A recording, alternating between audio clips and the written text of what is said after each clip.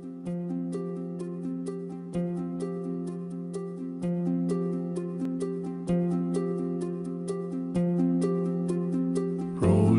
hills, green road lawns, beds of colored flowers, quiet pools, fragrant trees, streams of life are flowing, stairs of light, angels bright, emanating, glowing, joyfully, laughingly, lead me to his garden. Paradise on high, my spirit longs to fly to the brilliance of his glory and his light. Jesus, you're my heart's desire. I long to see your sweet face and run to your loving embrace. My Jesus, lover of my soul. Jesus, you're my heart's desire, and I will wait for you here in the midst of your garden above, and worship till you come unto me.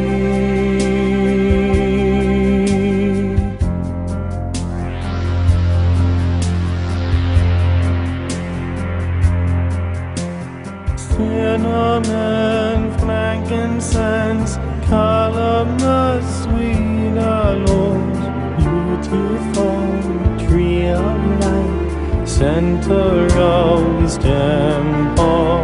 I feel strong, full of life, youthfulness and pure joy, gentle breeze, garden walls, tall white marble columns, garden in paradise.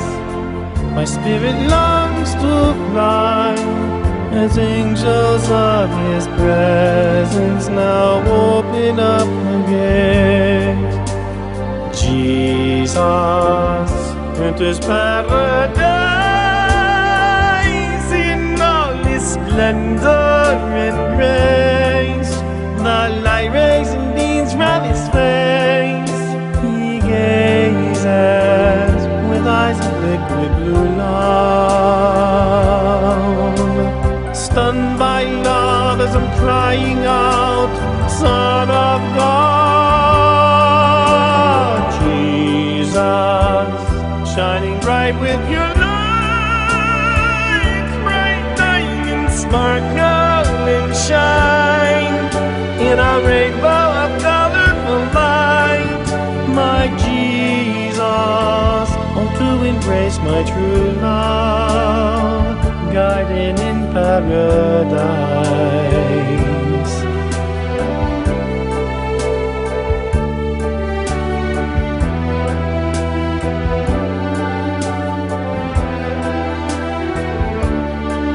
Such beauty. But I was never been broken. You could never break me because I didn't care. I was so evil inside. Now, I knew I had a heart when I was a kid. I was the kind of kid that brought home the kittens that I would find and feed them, you know. But that boy was long, long lost. So that day on the hotel room floor, I'm looking up and I'm cursing God out. I says, you know, where were you when I was a kid? And I used to sit on the end of my bed rocking back and forth every day. Why, God? You're not real, right? I don't know why it came over me. I was just there and I says, you know what? But that day on the hotel room floor was the first time I ever told myself, you know what? I'm going to die today. I'm done. If I can get to the bathroom, I'm going to find something in the bathroom. I'm going to end it. I'm going to take a razor. I'm going to cut my jugular, bleed out, and die. And that day, I came to my peace on the floor that I'm going to die today. And I said, God, I have one more deal, just one. Before I die today, before I go, all my life, okay, I've never known the love of a woman. I've never known the love of family. I've never known the love of nobody. And anyway, but before I die today, there's only one thing I want to know, and there's only one thing I want to feel. I want to know what love is. the second I said it, man, my heart was so full of love. It was incredible, man. And I swear it was like God, if it was Jesus Christ himself, if it was an angel, something was holding me on the floor. And it was holding me tight. And my heart was so soft that everything changed. Like my heart just filled up and I couldn't stop crying, man. I cried for hours on the floor. And I couldn't believe that I ever doubted that there was a God. I couldn't believe it, and I begged forgiveness. And I had no doubt in my mind at all that I'd been forgiven, because I felt in my heart that everything was okay. Don't worry about nothing, I got you, you know? And I know it was on the floor with me, or an angel or Jesus, whichever. I know there was something on the floor from God that was holding me, something was holding me. Hey, you okay? What are you doing here? Well, I came to say goodbye and to give you this.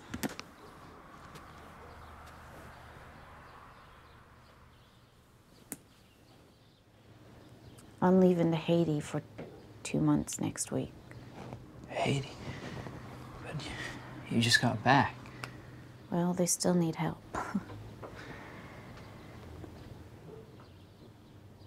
Look, whatever you're going through, Jake, I want you to know that I care, and that God cares, and that... God. You're kidding me, right? What God? The God that loves you. You really believe that? Yes, I do. With all my heart. What do you know about real pain, Becca? You're just a good little church girl now who's gonna wind up marrying some good little church boy one day and living happily ever after. There's something I never told you.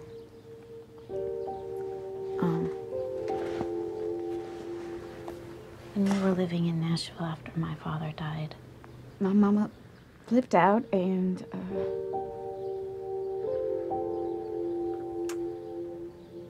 started using every kind of drug I could get a hold of. When my mom found out, she said I could get help or she was kicking me out of the house. And so being the angry person that I was, I just did more and more drugs. And then one day when I was already high,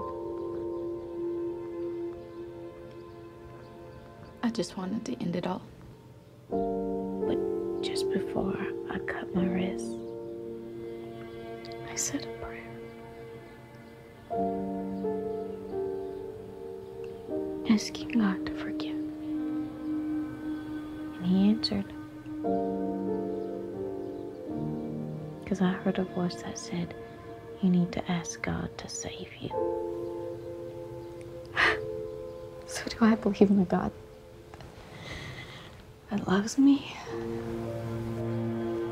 That loves you? All of us?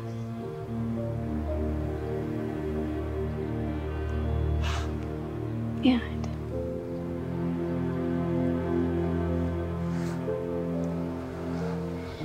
And I hope that one day you do too.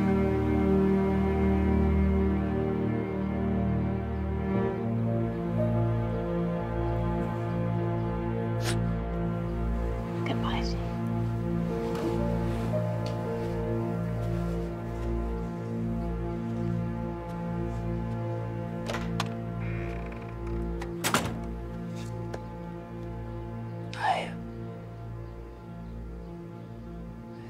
I saw my dad the other day.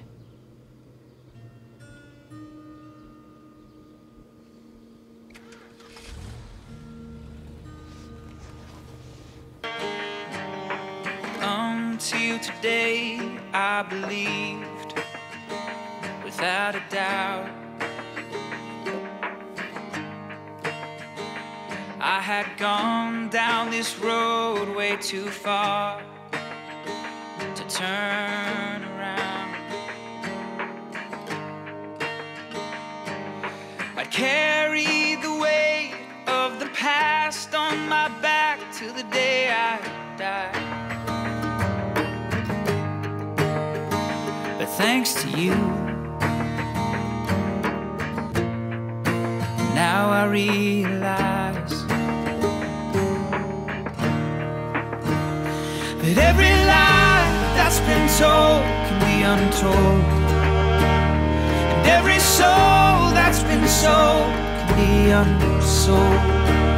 Every angry word that's been spoken can be unspoken, and every heart that's been broke can be unbroken.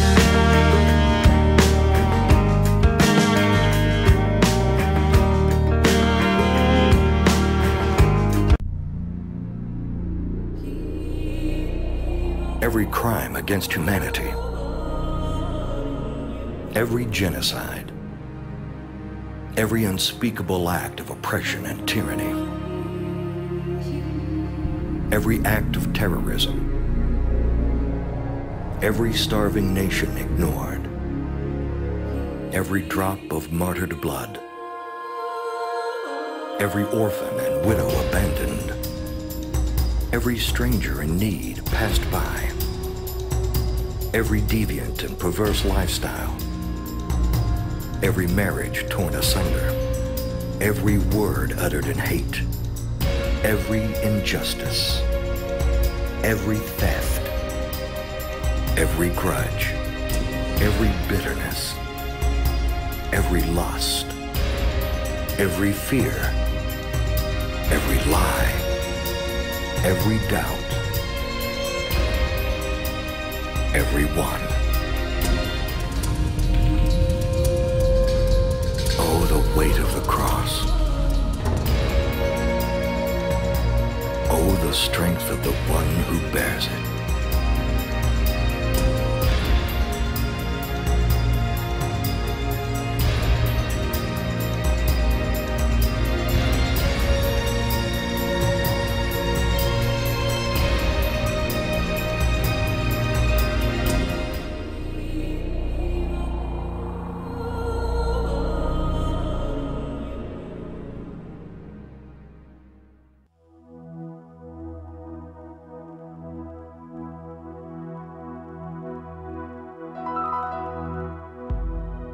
The words you are about to experience are true. They will change your life if you let them. For they come from the very heart of God. He loves you, and He is the Father you have been looking for all your life. This is His love letter to you.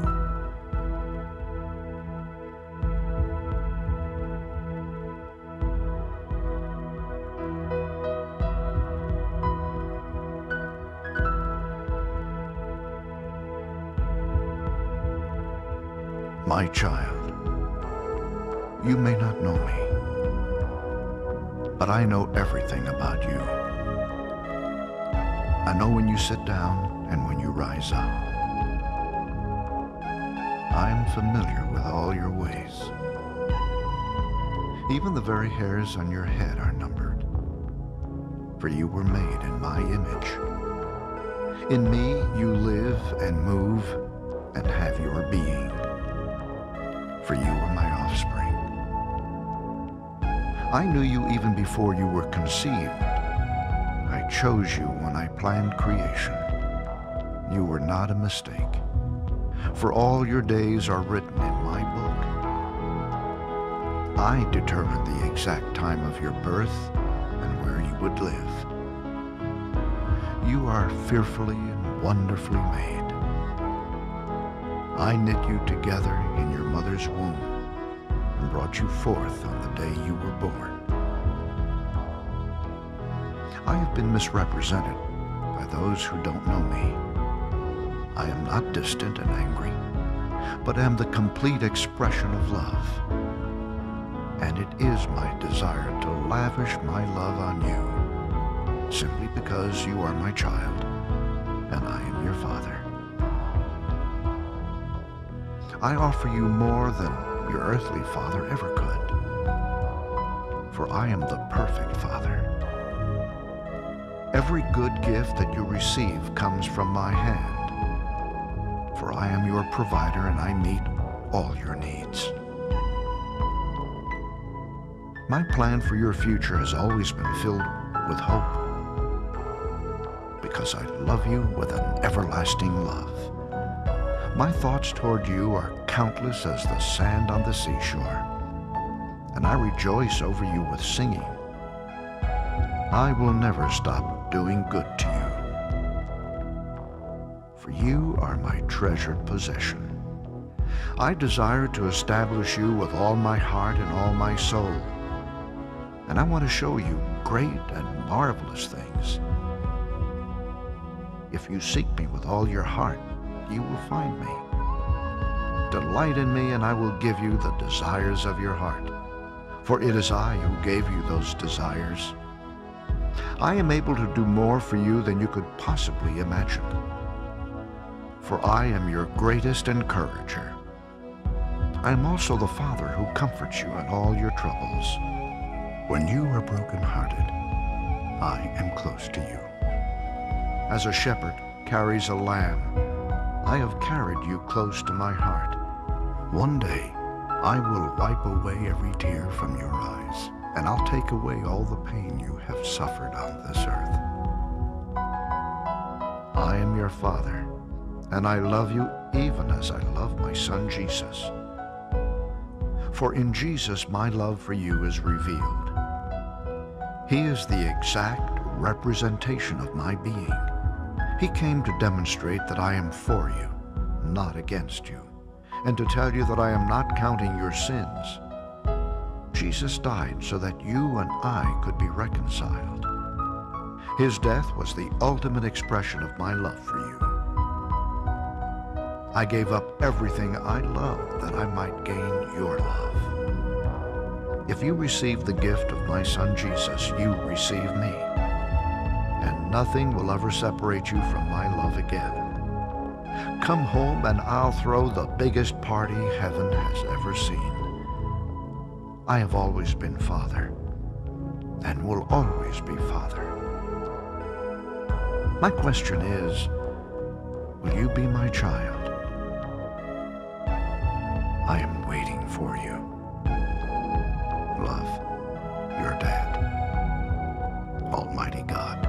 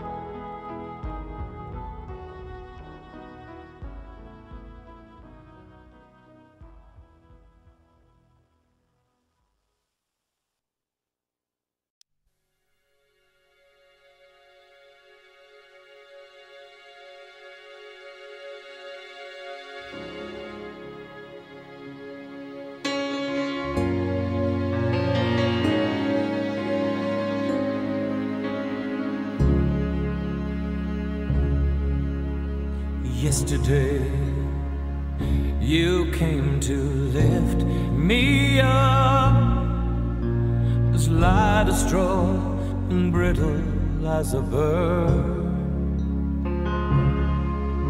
Today, I weigh less than a shadow on the wall, just one more whisper of a voice unheard. Tomorrow, leave the windows open. As fear grows, please hold me in your arms. Won't you help me, if you can, to shake this anger? I need your gentle hands to keep me calm. I never thought I'd lose, I only thought I'd win.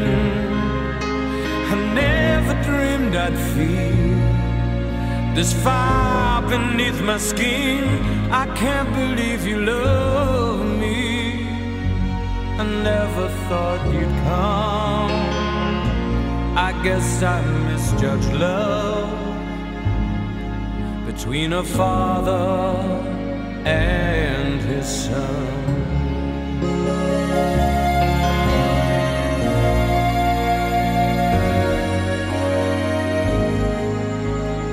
Things we never said come together. The hidden truth no longer haunting me. Tonight we touched on things that were never spoken. That kind of understanding sets me free. 'Cause I never thought I'd lose, I only thought I'd win. I never dreamed I'd feel this fire beneath my skin. I can't believe you love me. I never thought you'd come.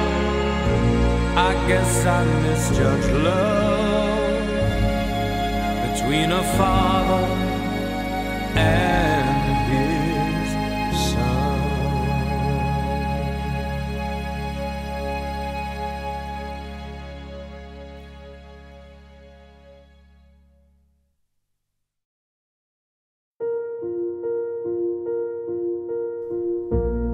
Jacob was wandering through the region of Haran when all of a sudden he saw Rachel, and immediately he knew she had to be his. So he volunteered to work 7 long years in exchange for her hand. Only problem was, after 7 long years, he was given the wrong girl, Leah. So Jacob set out to work another 7 long years to get his Rachel. Love will make you do crazy things. Hosea was a prophet with one unique calling from God. Marry that prostitute, God said. Now, Gomer was not the ideal wife. She ran away, she gave herself to other men, but Hosea had a calling. And no matter how many times she ran away, no matter how many men she gave herself to, Hosea still loved her. Love will make you do crazy things. King Solomon had a good head on his shoulders, a smart guy, the wisest that ever lived, they say. But nothing could stop him from losing his mind every time he saw his beloved. He screamed of his love from the mountaintop. He shouted his devotion in the valley. He even wrote it all down and let millions of people read it. Love will make you do crazy things. So it's no wonder the Bible calls us the bride of Christ. And from the beginning of time, Christ has been pursuing his bride, pursuing her beyond the walls of the garden, beyond her disobedience, pursuing her in the midst of her rebellion, in spite of her wickedness, pursuing her to the lands of foreign gods in the midst of her unfaithfulness, because our disobedience to God's will can never outweigh Christ's obedience to it. Our wickedness can never outweigh His goodness. Our unfaithfulness can never outweigh His faithfulness. We give ourselves to other gods, but He still loves His bride. He shouts of His love for us through every word written in the Scriptures, and He pursues us to immeasurable lengths, even death on a cross, because with Christ, it isn't till death do us part. It is only through His death that we have assurance that we will never part from Him, and we will spend eternity together. Love will make you do crazy things.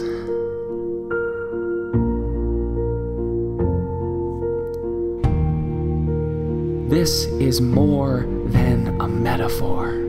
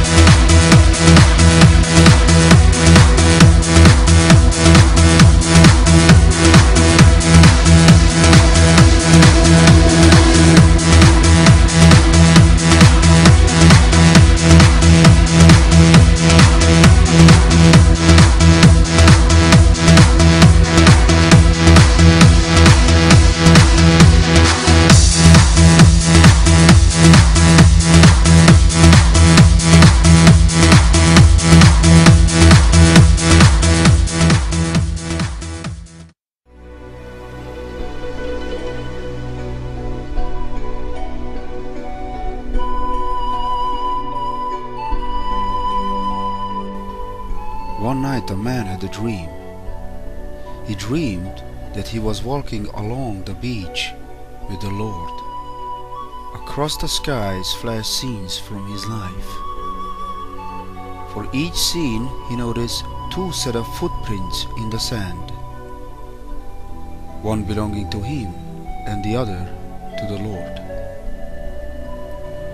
When the last scene of his life flashed before him, he looked back at the footprints in the sand. He noticed that many times along the path of his life, there was only one set of footprints in the sand. He also noticed that it happened at the very lowest and saddest times in his life. This really bothered him, and he questioned the Lord about it. Dear Lord, you said that once I decided to follow you, you would walk with me all the way. But I have noticed that during the most troublesome times in my life, there was only one set of footprints. I don't understand why, when I needed you most, you wouldn't leave me. The Lord replied, My son, my precious child, I love you and I would never leave you. During your time of trial and suffering, when you see only one set of footprints, it was then that I carried you.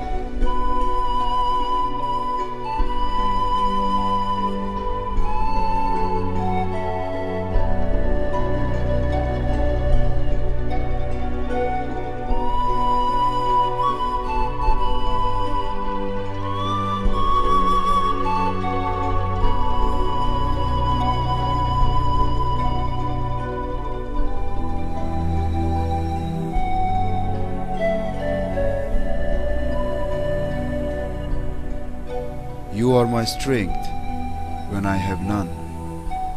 You are my feet when I cannot walk. Thank you, dear Lord Jesus, for your sacrifice.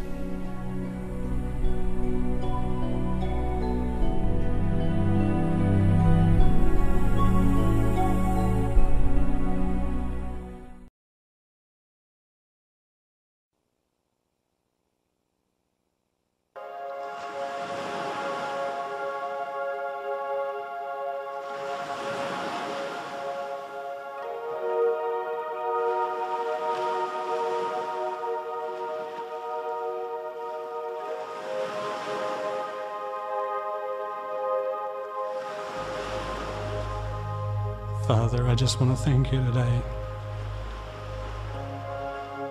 that I can come and be with you. Thank you, Father, that you sent your Son.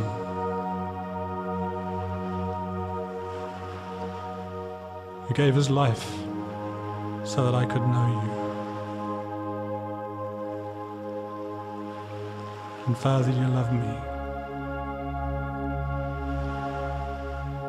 Father, it just goes beyond my understanding to imagine that way back in time, before the world even began, you conceived me in everything that I am. You imagined the person that I would be today way back in time. You thought about me, Father. And then in your amazing love, Father, you conceived me in your mind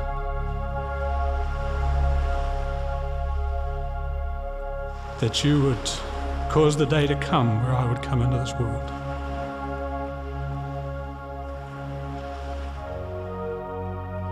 Father, you truly are my Father,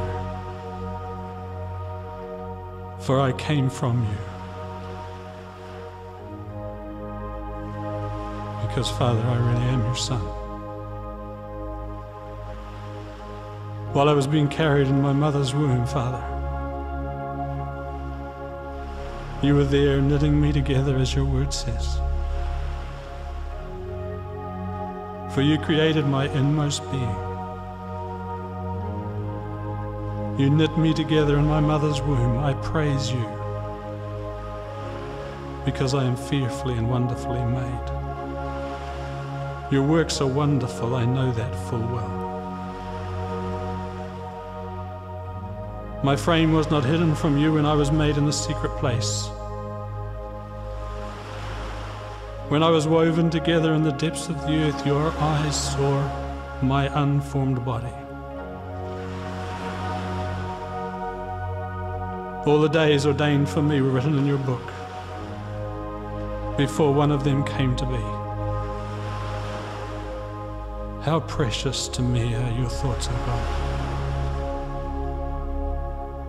How vast is the sum of them. Were I to count them, they would outnumber the grains of sand. And when I awake,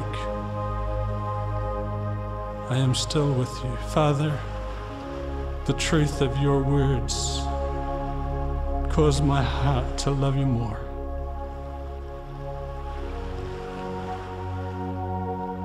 The day that I was born, Father, you were there, and you welcomed me into this world that you've created.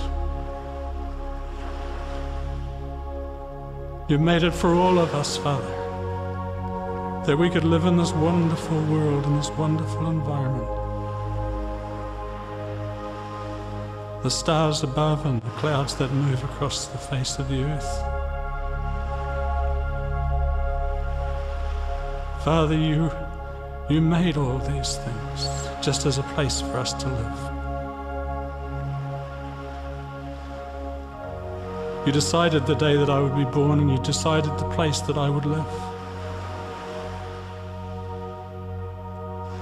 And when I finally came into this world, your Father's heart was there to welcome me. Oh, Father, you really are my Father. You've watched over me all the days of my life. And Father, in the times when things were difficult for me, you were still there, watching over me, looking after me. You heard my childhood prayers.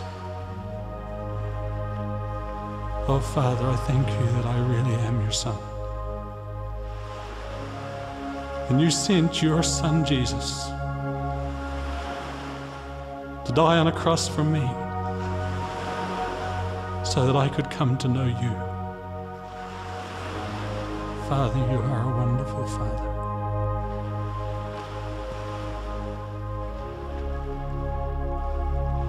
My eyes are not haughty. I do not concern myself with great matters or things too wonderful for me, but I have stilled and quieted my soul,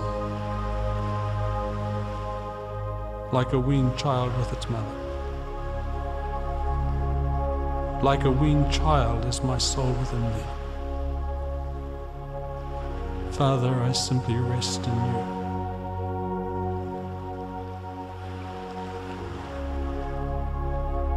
So thank you that you have all things in hand. There's nothing, Father, of my life that is too great for you to care after, to work out and to look into the future to solve. Father, I thank you that I am your son. I thank you that I am your child.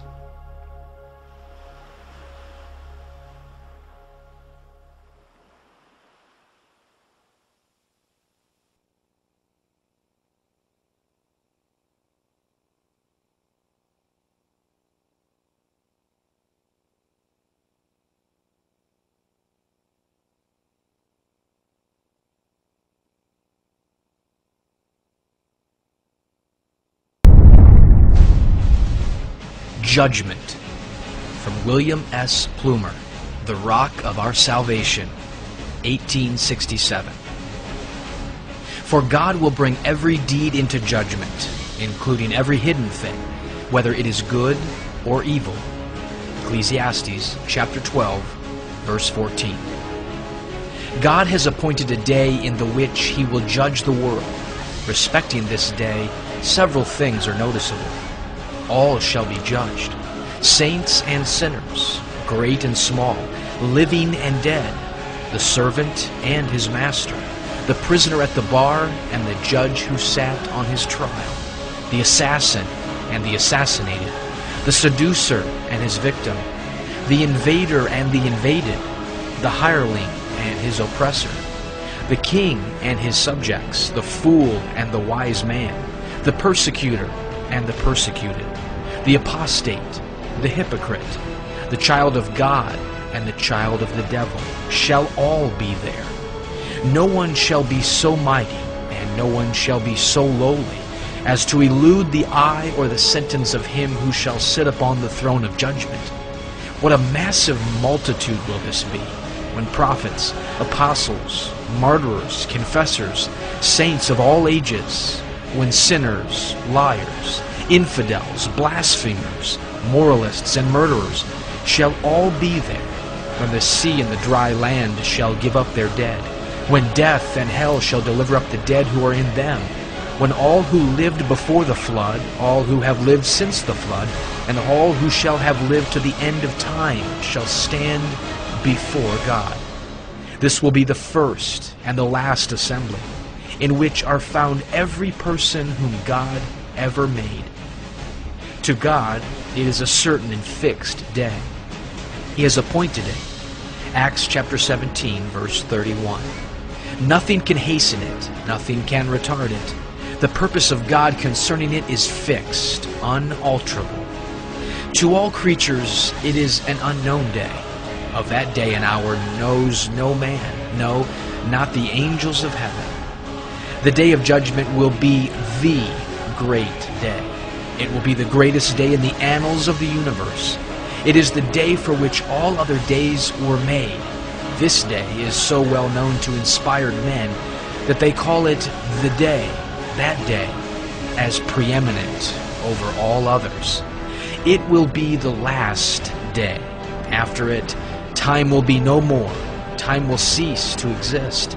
Duration will no more be measured by seconds, minutes, days, months, years, centuries, cycles, but all will be boundless, shoreless, fathomless, unmeasured eternity. It will be a day of astounding exposures. Villainy will be covered up no more. Every disguise will be taken away. There is nothing covered that shall not be revealed, neither hidden that shall not be known. It will be a day of intense excitement. There will be no listless spectators of those scenes. Every faculty of the intellect and of emotion will be aroused to the highest possible exercise. Men may sleep under sermons concerning the judgment, but they will not be dull when they go to judgment. It will also be a day of final separation. The precious and the vile, the wheat and the tares, the sheep and the goats, saints and sinners, shall no longer mingle together. The separation of this day will be final.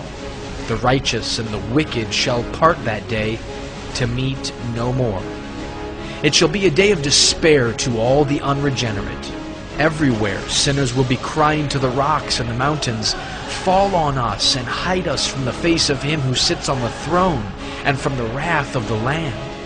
Was ever despair more dreadful than this? This will be a day full of surprise. Not only will it come unexpectedly, but its awards will fill both saints and sinners with astonishment. So Christ teaches at length in Matthew chapter 25. The wicked will be amazed that they are lost.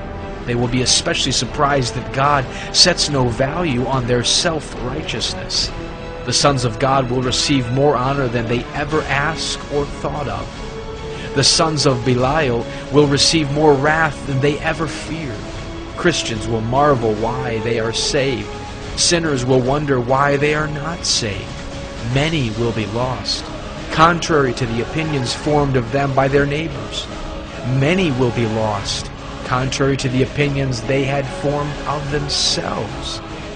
For God will bring every deed into judgment, including every hidden thing, whether it is good or evil.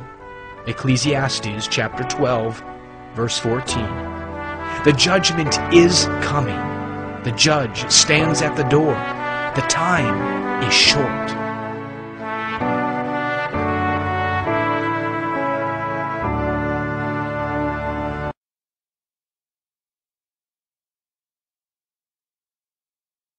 Who is this Jesus of Nazareth? I wonder if you know him. To you, he may be an idea or a concept, a historical figure or a great philosopher. But did you know that according to scriptures, he is the creator of the universe? Did you know that his eternality is supreme and that he never changes? Did you know that his knowledge is ultimate and that his wisdom is never perplexed by any problem or situation? Did you know that he has all authority under heaven and earth and his providence is supreme?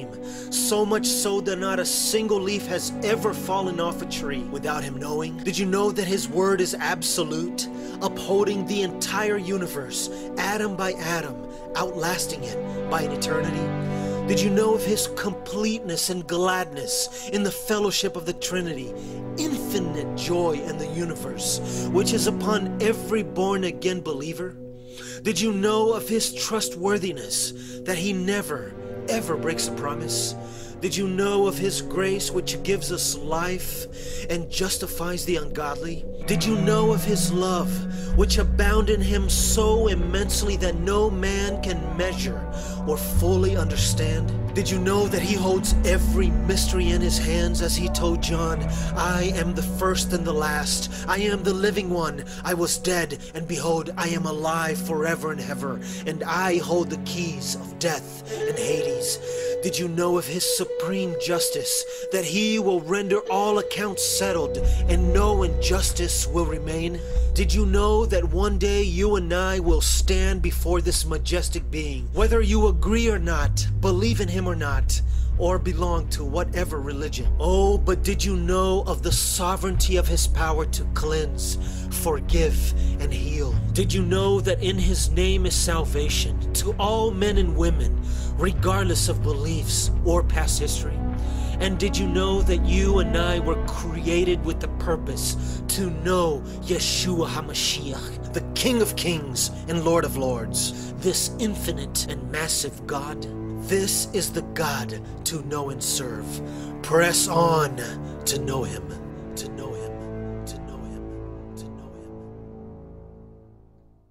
I wanna see a different me. I wanna change my dream. I wanna feel again like it's supposed to be. I wanna change my mind. I wanna fix my heart.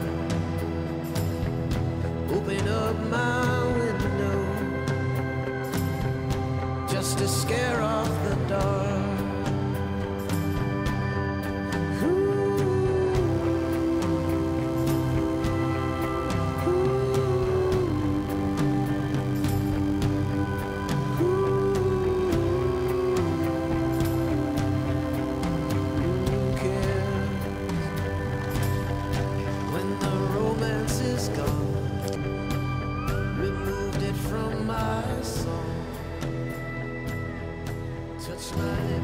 Open up my window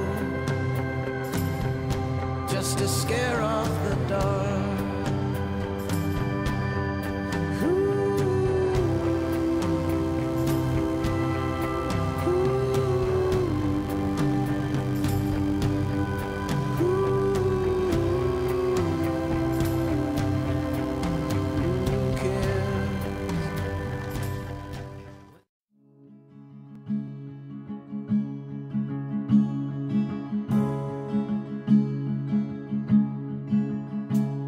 So the other day I got a message on Facebook that said, John, I love the message of your videos, but not if it's coming from you. There are choices you've made in your past that render you not qualified to spread such a message. And for me, that was hard to hear, because the hypocritical Christian is something I fear. To be put in a category like that, I could think of nothing worse. So maybe there's something I should have said first. You see, I can't and won't and don't claim to be perfect. In fact, most times I'm not even good. I'll take responsibility for the mistakes I've made and the hurts I've caused. I got more than I probably should. But would God use that against me? Making good coming from my life impossible? Forgives me but refuses to use me? I don't believe in that gospel. I believe in the God of Moses. Moses was an orphan and a murderer with a stutter and a price on his head. Yet God chose this killer to be a fulfiller, performing miracles, leading his people, and making rivers flow red. I believe in the God of David. David, the shepherd boy who turned into a king, a terrible father and an adulterer from the start. Yet even with wrongdoings and iniquity, we remember him as the man after God's own heart. Mary Magdalene was a prostitute, living a life without direction. Matthew was a tax collector, the lowest of the low, yet they both walked and talked and witnessed Christ's perfection. Did God choose the Pharisees? The self-righteous and pompous, full of laws and pretension? Or did he choose cowardly Peter and persecuting Paul to spread the message of Christ's redemption?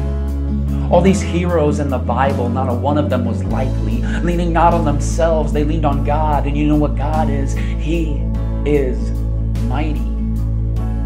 So can God use me? A broken, steaming mess? And can God use him or her or you? I'm here to tell you right now that the answer is yes. God can and will use anybody, even if you only go to church on Christmas. Does he only speak through the preacher? No, God is in a different business, because believing in the Lord isn't living a perfect Walgreens life, always doing right. It's letting his light shine from within and letting his word be your tutor. He'll take your broken past, helping you step into a more hopeful future, because it wasn't for perfection that Jesus died on that cross. It was for the unhealthy, so the sick could serve the sick and seek and save the lost. Because in the end, these words and these lights and these cameras and this video, it's not about me. It's about God. And with God, it's never about who you were, but about who you will be. It's God's story for the world, and we're just playing our parts. So if you're out there feeling not qualified, that's great. Because not qualified is where he starts.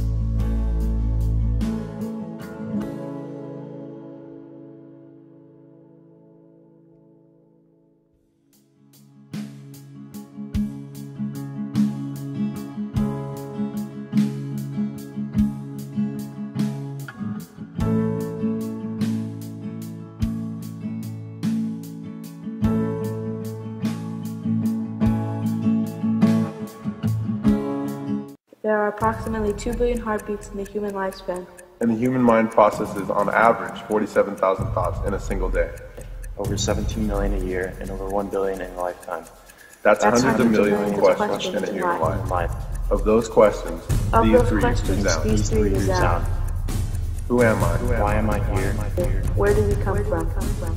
These 3 questions led to an even bigger question. These 3 questions lead to an even bigger question. These 3 questions led to an even bigger question. A question that answers all questions. A question that answers all questions. All questions. Do you know him?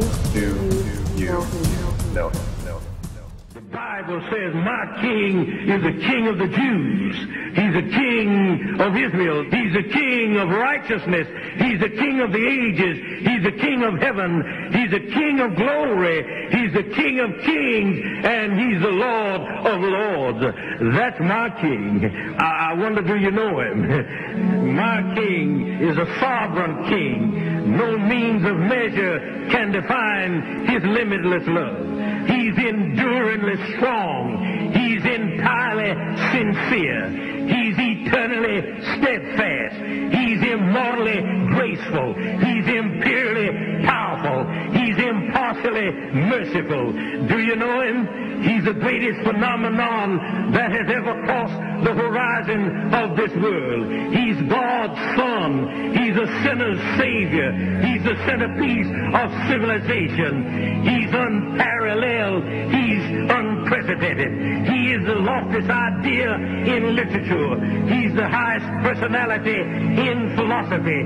He's the fundamental doctrine of true theology. He's the only one qualified to be an all-sufficient Savior. I wonder if you know him today. He supplies strength for the weak. He's available for the tempted and the tried. He sympathizes and he saves. He strengthens and sustains. He guards and he guides. He heals the sick. He cleanses the lepers. He forgives sinners. He discharges debtors. He delivers the captive. He defends the feeble.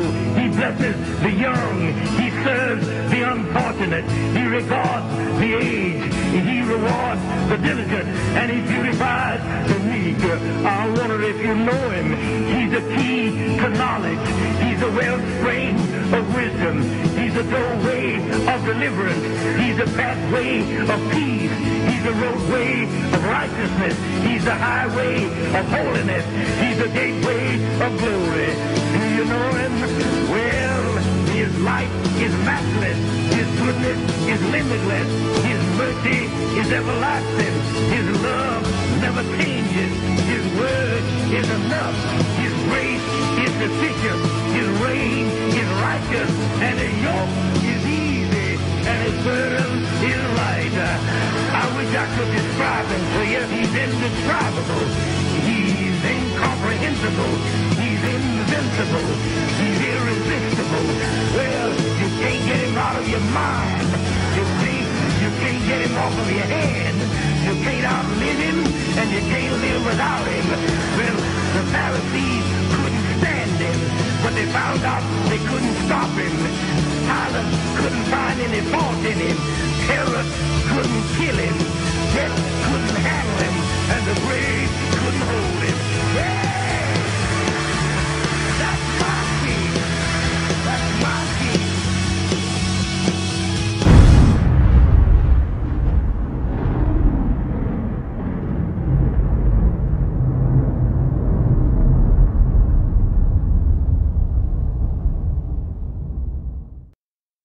Much more important, though, than knowing all the facts about creation and how God made the world and all that, is to know for sure you're going to heaven.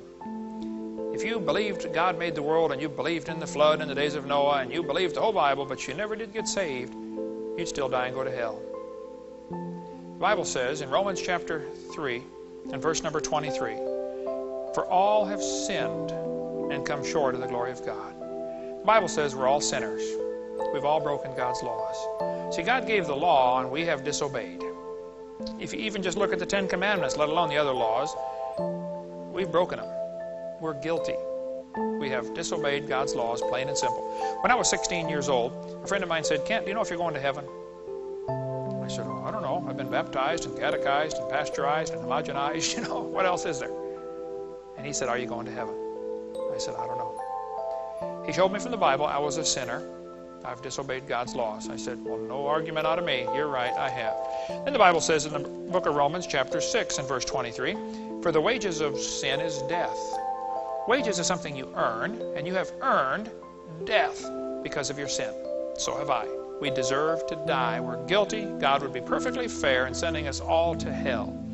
But it goes on to say, the gift of God is eternal life. See, just like your parents gave you the gift of physical life when you got born, God wants to give you a gift of eternal life. And the only way to get it is through Jesus Christ. Romans chapter 6, verse 23. So my friend said, "Kent, you're a sinner." I said, "I agree." He said, "You deserve to go to hell. You deserve death. That's eternal death." I said, "Yeah, I agree. But Jesus died for you, and he wants to take you to heaven. He wants to forgive you and save you." Then he showed me Romans chapter 10 and verse number 13, which says, "Whosoever shall call upon the name of the Lord shall be saved." He said, Kent, if you'd like to ask the Lord to save you, He'd do it right now. And two people actually worked on me. One was my friend Tim, and he said, would you like to get saved? After he showed me this, and I said, no, I don't want that. Because if I ask the Lord to come in my heart and save me, then He's going to want to change my life. About a month later, my brother got saved. And my brother took me down to University of Illinois, where he was going to school, or Illinois State University in Bloomington, Illinois. And we visited a little church there, and my brother had just been saved a couple of weeks, and he brought me to church with him, and some of the guys there showed me and said, Kent, you need to ask the Lord to save you. I said, boy, I sure do. I've been thinking about it. You're right, I'm ready. And so on that day, February 9th, 1969, I prayed and I said, Lord, I'm a sinner. Would you forgive me and save me right now? And He did, just like He promised right here. That was my birthday into God's family. Hey, if you're not sure you're going to heaven, why don't you ask the Lord to save you? It really is that simple. Just pray with me right now. Just say, Dear Lord Jesus, I know that I'm a sinner. I've broken your laws, and I'm sorry. Lord, I believe you died for me. Would you please forgive my sin and save me right now? Amen. Well, friend, if you just ask the Lord to come in your heart and save you, the Bible says, whosoever shall call upon the name of the Lord shall be saved. You've got God's promise you're going to heaven. What you need to do is write this date and the time down in the front of your Bible someplace, because the devil will certainly try to make you doubt that you're going to heaven. And you need to start reading your Bible. You need to start going to a good church that believes the Bible and start learning what this book says and read God's Word. As a newborn baby, you need to grow by desiring the sincere milk of the Word. The more you read this book, the more you grow to be a good Christian. Call us and let us know, or write us a letter. We'd be glad to rejoice with you and give you some information to help you grow closer to the Lord in your new life. If we can be any help, don't hesitate to call. Thank you so much.